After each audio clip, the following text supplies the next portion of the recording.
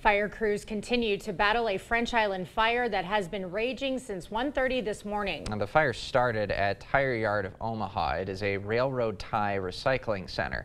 Those railroad ties are soaked in chemicals which make them flammable.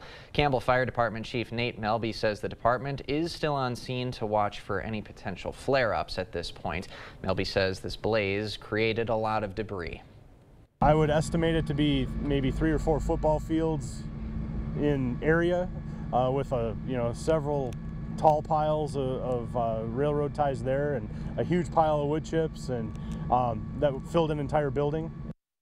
There are no fatalities or injuries, and the cause of the fire remains under investigation.